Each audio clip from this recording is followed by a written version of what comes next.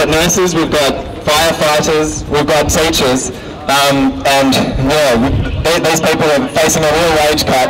And what sector of the workforce makes a greater contribution to our society? There are very few. So I think it's very important to kind of point that out. And it's important that we're outside the Houses of Parliament. O'Farrell, as a politician, he does his utmost to line the pockets of the 1%, as well as being part of the 1% himself. As Amy said, he's planning to cut 5,000 jobs from the public sector, and impose this 2.5% wage cap when inflation is running at about 3.6%. So thanks a lot, Barry.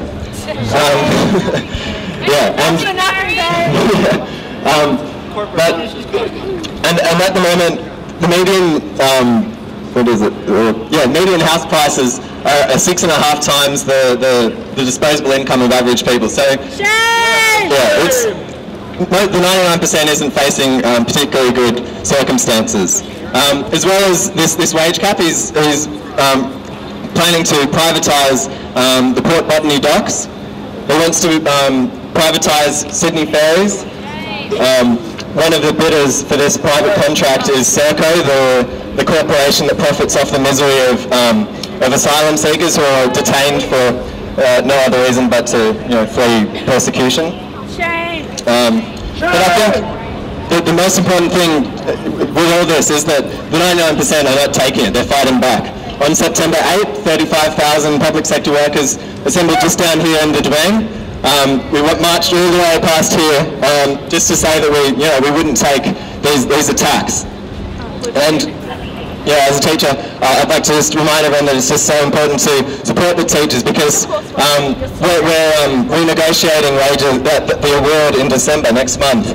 And so in this way, we're the first cab off the rank in the wages dispute. And we need to really. We're claiming 5% wages over 3 years, recognition of temporary and casual work. But O'Farrell's response has been to employ typical divide and rule tactics that have been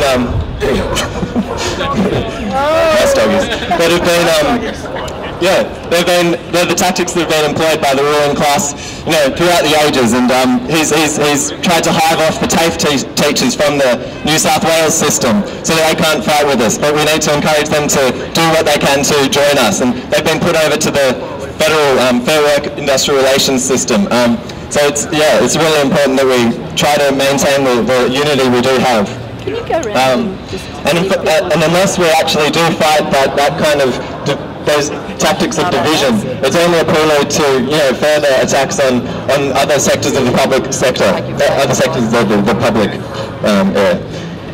So on November 2, there were 2-hour strike, there were 2-hour stop work sessions, and a lot of meetings voted unanimously to support strike action. Unfortunately, we've just heard from the Teachers Federation Conference that O'Farrell has approached the union officials and proposed a negotiation, and they've temporarily called off industrial action, which is is a real shame. Nevertheless, it's not an end to the fight, and there are heaps of teachers here, rank and file teachers, who are really pissed off with the officials, and we need to mobilise as much support as we can to try and take the politics of Occupy, the radical politics of Occupy, to the teachers, and encourage them to fight the officials to then fight O'Farrell back. What with the union bosses? What's with them? Well, we can fight them as well. But I think it's important to recognise that Occupy Sydney, we're not the only people who are occupying. People aren't just occupying squares and parks. It's important to reflect on where the majority of people spend most of their time. It's at work, and it's great if we can regain control over our public spaces. But the real democracy that people are crying for in the Occupy movement can only be achieved if we take control over all aspects of our lives. So in October, a few Shell workers who were about to get their contracts taken away from them. There were nine Shell workers who were members of the MUA. They occupied a tanker, I think it was a freighter, for 6 hours. Those nine workers, and they won their contracts back. They won their jobs back. I think that shows you how powerful people are when they can take control over their workplaces. If we could get 10 times that number of teachers or 100 times that number of teachers, then imagine the heightened level of democracy we could have in our society. And that's what's happening in Spain. The Occupy movement from the plazas, the indignados have been moving out into the schools. Teachers are holding their own general assemblies, and they're talking about how to regain control over their lives, where they spend a lot of their time at school.